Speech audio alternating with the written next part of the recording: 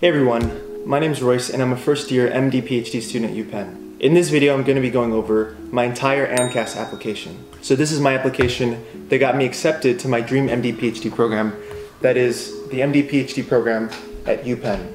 And I hope that by seeing this video you can see what it takes to be a competitive MD or MD PhD applicant at a school like UPenn. And throughout the video I'm also going to be providing some tips that you can follow that I hope you find helpful.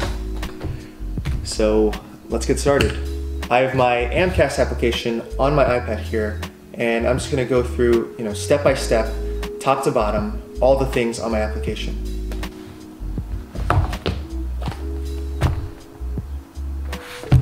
So first I just want to address some common misconceptions. You absolutely do not need to get 5 Nature or Science first author publications. You definitely don't need like a 4.9 GPA or 530 on the MCAT to be competitive at a top MD PhD program. And I'm sure a lot of students here at Penn do have insane stats, but it's definitely not required. So the first thing I want to cover is my GPA. I went to Washington University in St. Louis as an undergrad, and I ended up applying straight through. And I, at that point, had 3 years worth of coursework and 3 years worth of research.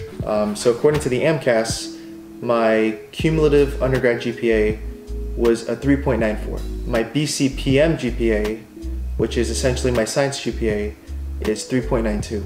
And my AO GPA was a 4.0. So my total GPA was a 3.94, and I had 112 total credit hours of classes by the time I applied. So 112 total credit hours divided by 6 semesters is 19 credit hours per semester. I double majored, so I had 2 majors. The first one was in physics, and specifically I was on the biophysics track. How it worked at WashU was that I had the general physics major, so I would take all the required classes for the physics major, and then I did an optional track for the physics major. This was the biophysics track. So this required a few extra courses, specifically in biophysics. And my second major was in chemistry.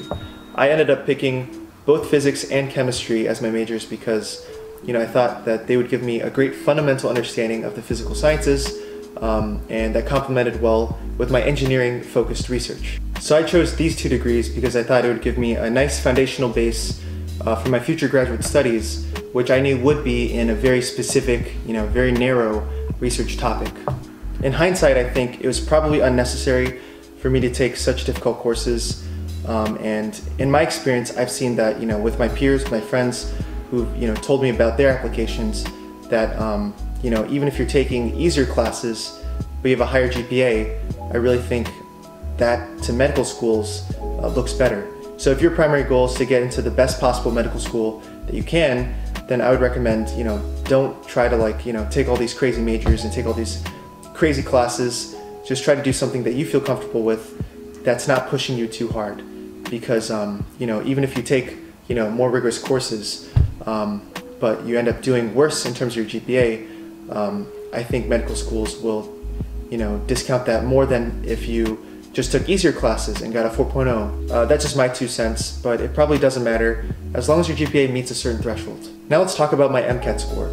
I ended up scoring a 521 on my MCAT. This was the 99th percentile. My score breakdown was a 132 in physics and chemistry, 129 in the CARS reading section, and a 130 in biology, and a 130 in psychology and sociology. To provide some context, I took the MCAT in March, so I applied in June of 2019, so I took the MCAT in March of 2019. And in hindsight, I probably should have taken it earlier, just for my peace of mind, just because that spring semester before you apply can be very hectic and very stressful. So really with the MCAT, you just want to know your score before you end up applying, because obviously what you score in the MCAT restricts what your school list will look like. So anytime, April or earlier, I think is fine. So just a quick note on the MCAT and the GPA. For the purpose of med school applications, these 2 numbers just have to be high enough for a given school. At a place like UPenn, if your GPA is above like a 3.85 and your MCAT's above like a 520, you're fine. I just made up those numbers. I'm not really sure what exactly the numbers are. So as long as you can meet these thresholds, you can get your foot in the door with the admissions committee. I think functionally, a 521 versus a 525, there probably is not a huge difference in the eyes of the admissions committee. So now let's switch gears a little bit and talk about my activities section. So I'm going to go down the list here and talk about all my activities in no particular order. So one of my activities was research, obviously as an MD PhD applicant. So I ended up staying in the same lab over the course of my 4 years at WashU. This lab did research in applied physics. So this was, working on optical devices, photonic devices, and using them and manipulating them for biomedical applications. So I focused more on the engineering side of things. So that included, device fabrication, data processing. By the time I applied, that is from my freshman year until the end of my junior year, I ended up racking up a total of 2,900 hours of research in this one research lab. And this total comes from me doing like 15 to 20 hours of research every week throughout the school years, and sometimes over breaks, so like summer break, for example. So the next activity section in the AMCAS for me was my publications. So I ended up getting a few publications throughout my undergrad, and this also included a first author paper in a peer-reviewed journal. And in my opinion, this was the most important aspect of my application in the eyes of the MD PhD committee.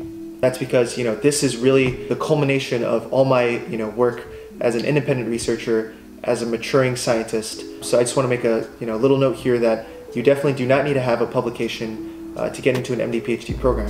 So there are friends of mine who have gotten into top MD PhD programs, Penn included, who got in without any publication at all. So some didn't have any publications at all. Some had a publication that was in the works, under review, and didn't get published until they actually got into the program. So pretty much all I want to say is that, you don't need a publication to get into an MD PhD program, even a top one, as crazy as that sounds. So the next activity of mine was research presentations and research posters. They included, oral presentations where I had a PowerPoint clicker and I presented a PowerPoint, or poster presentations as a part of a large symposium, and I had my own little poster and people would just walk by and I would give them like a sales pitch of my research.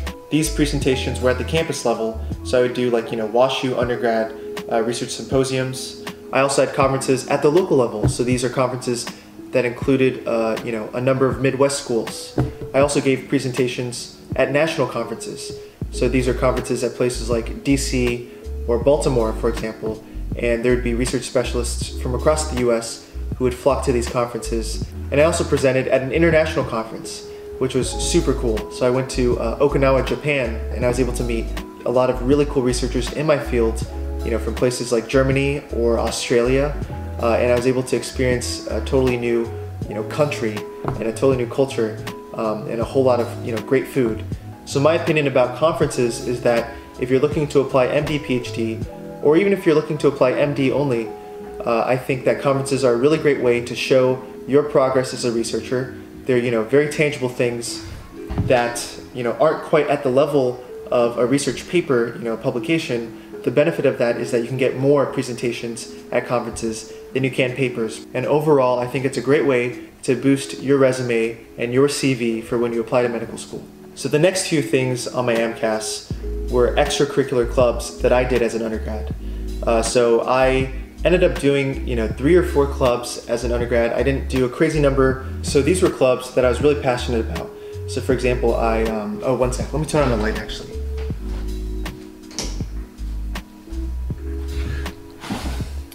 Okay, much better.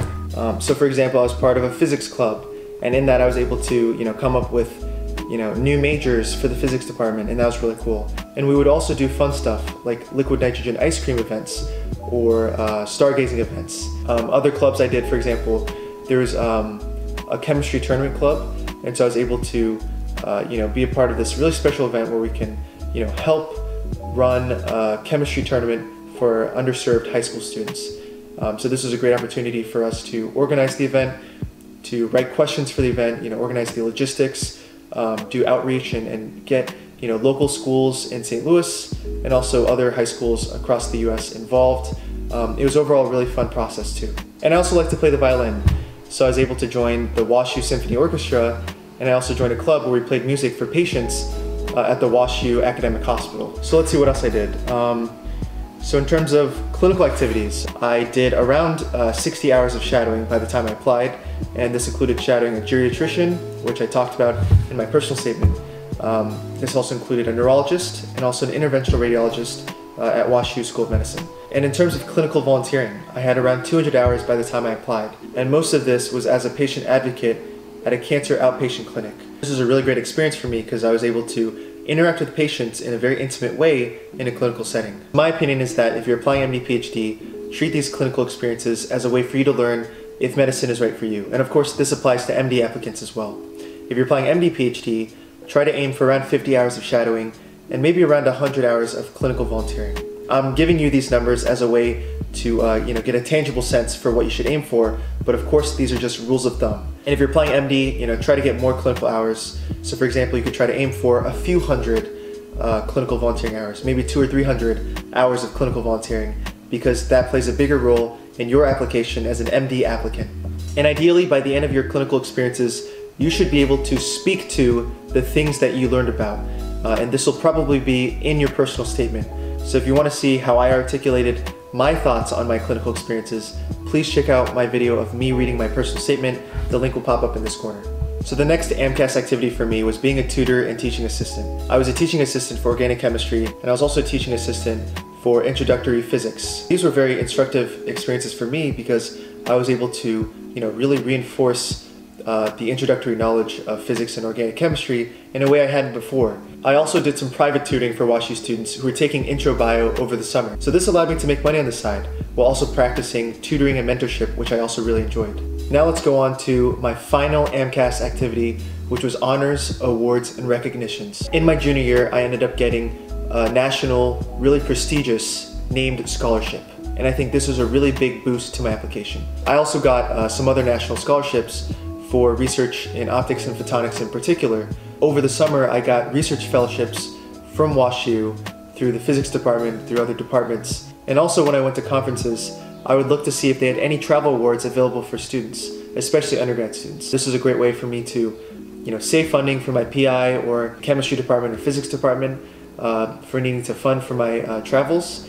And it also provided a boost to my resume and CV. So in my opinion, you probably don't need any awards at all. Kind of like publications, like they're nice to have, but they're not necessary at all. So my opinion is that you probably don't need any awards, let alone national ones, in order to be competitive at MD or MD PhD programs. Of course it helps, but it's not a requirement. So kind of like how I said that research conferences are like a step below actual publications and peer-reviewed journals, similarly I think travel awards are a step below national named scholarships, but I still think they're really great ways for you to boost your CV and boost your application to medical school. So the final activity I listed in my AMCAS application was hobbies. I played pickup basketball with my friends at the University Recreation Center throughout my undergrad. In my AMCAS, I said I played on average 4 hours per week year-round since my freshman year, and this totaled to roughly 520 hours. And honestly, this number was a bit of an underestimation. Sometimes I'd play basketball for 3 hours at a time, and I would do it, 3 or 4 times a week. So my opinion about hobbies is that you should definitely list them if they're a big part of your life, especially since there is, a category called hobbies in the AMCAS activities section. So they give you the option, and my recommendation is to put it if it really is a big part of your life. For me it was, and I felt very comfortable putting it down. So that's basically it for my activity section. So now I'm going to talk about my essays very briefly. So I've already shared my personal statement on YouTube. Link will pop up in the corner. Hope you find that helpful. So I guess I can summarize my MD PhD essay. So basically I just talked about how I really liked astrophysics as a kid, and I paralleled that interest in astrophysics with a really cool thing I saw under the microscope in lab, and how this particle moving through solution kind of looked like a planet. I drew this parallel to show that it wasn't just astrophysics in general that ignited my interest, but it was science more broadly and the process of discovery that I was really passionate about. And I also listed some reasons why I think the MD PhD would help me in the future as a bioengineering PhD, and how specifically getting the MD would aid me not only in my research but also clinically. Obviously just being able to see patients was so important to me. The third and final essay I had to write for the AMCAS primary was my significant research experiences essay. This is just a brief summary of all my research projects in the one lab that I worked in, and it just covered all the technical details. So there's a lot of technical language that's not interesting, and that's all I'm going to say about that. So the very final thing on my AMCAS application is the schools I applied to. And I've already made a video on the schools I applied to, the schools I interviewed at. In summary, I had 25 schools I applied to with my MCAS primary. I wrote secondaries for 22 of the schools, and I got interviews from I think 8 schools total. And eventually that culminated in 3 medical school acceptances. And so I think that's basically it for my MCAS application. And I hope you found the application itself to be interesting, and I hope you found my advice to be particularly interesting in terms of, what you should be aiming for, as an undergrad, and what really it takes to be competitive at a program like the MD PhD program at UPenn. If you found this video helpful, please like and subscribe. Thanks, and I'll see you later.